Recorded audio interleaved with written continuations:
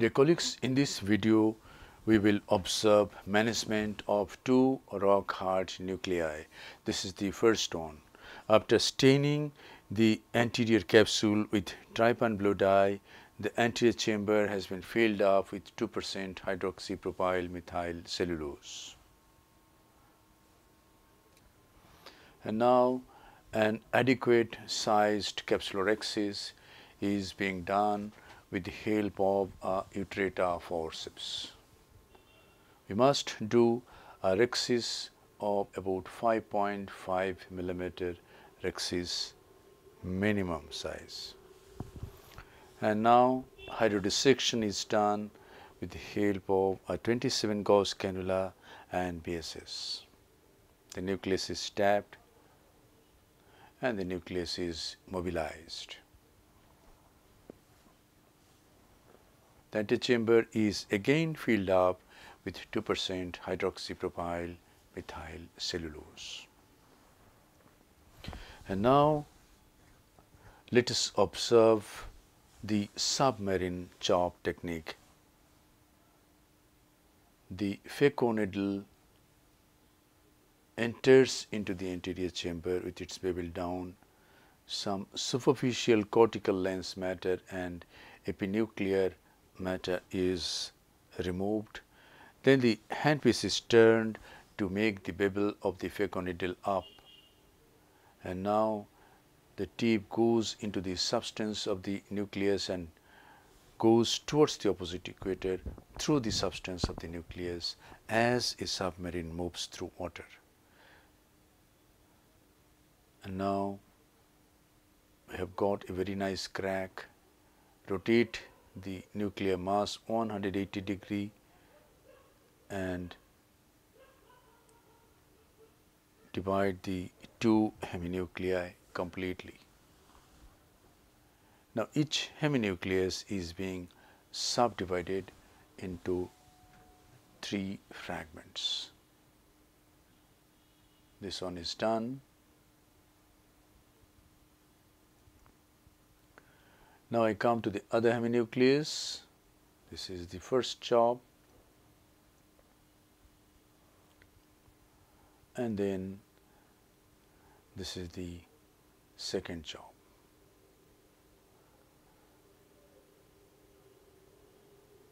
And now the pieces are emulsified. Ultrasonic energy used is 80% in continuous mode. Flow rate is 45 ml per minute. Vacuum is 450 millimeter of mercury. Each nuclear piece is tilted and the tip is placed just behind its apex and emulsification is started. And see the last piece, emulsification of the last piece, last but one, and this is the last piece. At this time my plan is to keep this epinucleus protecting the posterior capsule, and after the nucleus is emulsified I go to lower vacuum, 400 millimeter of vacuum and 40 flow rate, and emulsify this epinucleus. So we are done with the first case. Now we are going to see the second case where the pupil was small and a B-hex ring has been applied and capsulorhexis has been done. The rhexis size in this case could not be very big because of small pupil. Size of the rhexis is probably 5.25 millimeter. Some superficial cortical and epinuclear matter is removed.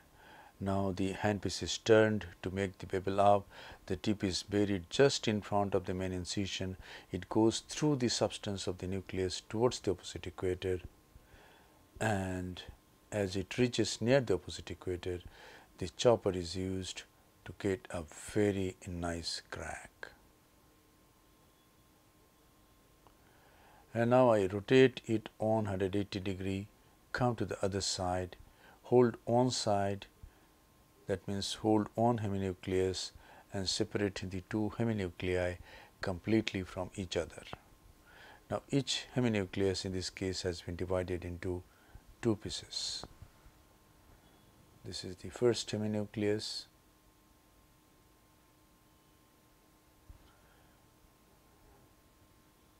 These two pieces are not completely separated from each other, and this is the other heminucleus.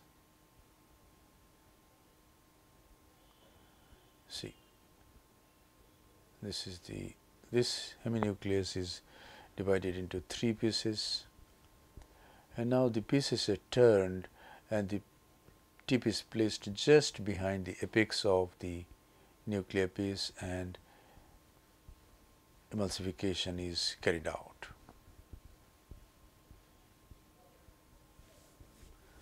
If we place the tip just behind the apex,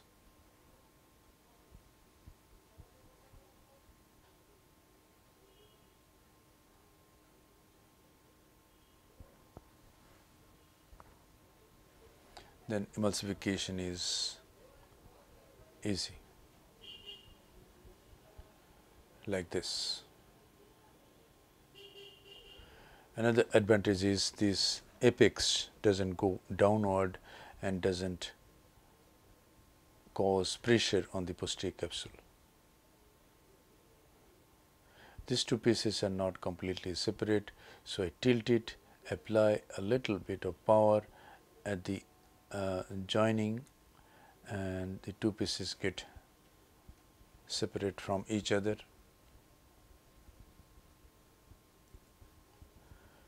This nuclear piece is removed. This is the last but one, and this is the last nuclear piece. At this time, the parameters are reduced to some extent.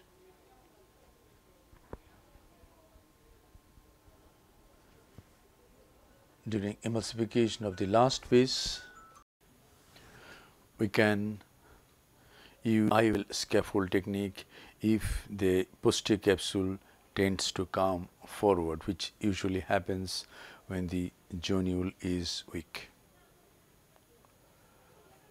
So this is the last portion of the nucleus. There is a nuclear piece at the side port. I could hold it, bring it at the center and emulsify, and thus the nucleus management is complete.